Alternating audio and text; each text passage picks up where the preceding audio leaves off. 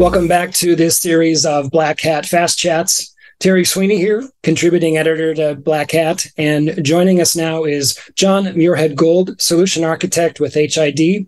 John, thanks for joining us for this Fast Chat today. Yeah, thanks so much for having me, Terry. We're excited to talk with you today. Well, we appreciate you doing this. We are here to talk a bit about PKI-as-a-Service, but also the certificates and revocation functions therein.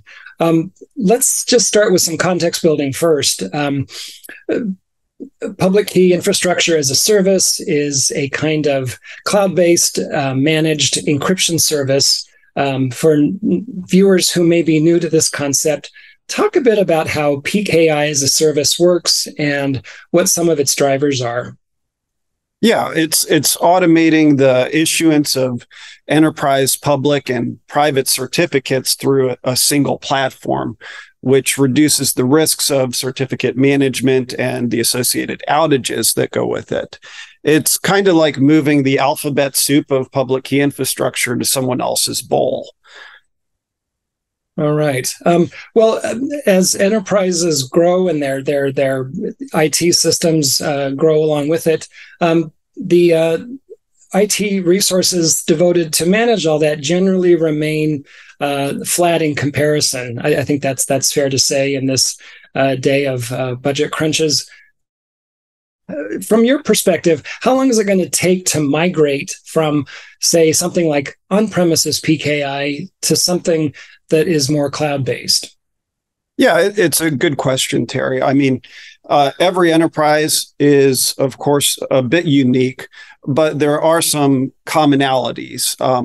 Really, the complexity of the existing setup and the level of executive support are the two main factors that come to mind. If the project is high on the corporate agenda, if it's got the right level of attention with the key participants and stakeholders, and that is sustained over time, then it can be completed relatively quickly. We've seen enterprises make that initial migration in a matter of days. And for most organizations, it involves identifying quick wins to build momentum and any mission critical elements that could be a little more complicated to move. How intensive is the training, and maybe more to the point, how steep is that learning curve? Yeah, most of the learning curve has to do with understanding the underlying technologies that are used for automation of public key infrastructure. The main components that we look at are not like your AES and RSA algorithms. That's a lot of the time just too deep into hard cryptography. We recommend exploring things like Windows client certificate enrollment specification. It was open sourced by Microsoft over 15 years ago. And some of these other protocols that have become standard over time. Acme automated certificate management environment for automating server certificates, and SCEP, simple certificate enrollment protocol, for automating a lot of device and user certificates in like a BYOD type of setting. We're also seeing a lot of uptake on Cisco's enrollment over secure transport protocol, which is being used to secure a lot of network gear. Thanks for that. If I'm a SOC professional watching this, I quite likely am wondering, how does the migration from an on-prem to a cloud PKI work when I have PKI certificates that are expiring at different rates? How does that work exactly? Yeah, it's actually straightforward.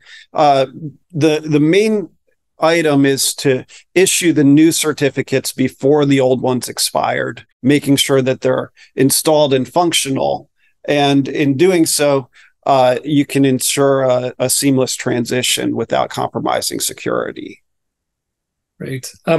In that same vein, if my organization has a bring your own device policy, for example, PKI may work well for these hybrid work models, but is BYOD something I can use for devices that are operating outside of the Windows Microsoft ecosystems? Yeah, absolutely. Public key infrastructure and public key infrastructure as a service is highly adaptable. It works well in these types of models. And there's a bunch of different integrations that will work with the public key infrastructure as a service that make use of that SCEP protocol that we were talking about earlier for a moment. There's solutions like Microsoft Intune, Jamf, Mobile Iron, AirWatch. All of those technology integrations use things like SCEP to manage both Windows and iOS and other non-Windows devices effectively. Right. John, I'm going to ask you to look into your crystal ball. Quantum computing is I can't even say it's on the horizon. It feels like it's quite a bit closer than that. But from where you sit, is PKI as a service, is it crypto resilient in this age of quantum computing? Just wondering when post-quantum certs will be a thing. Can you weigh in there? Yeah, now it's anyone's guess to be completely transparent with you, Terry. But I think I tend to agree with you. I think it's a lot closer than most of us can believe or even imagine, and that each month that goes by increases the need for resilience and crypto agility.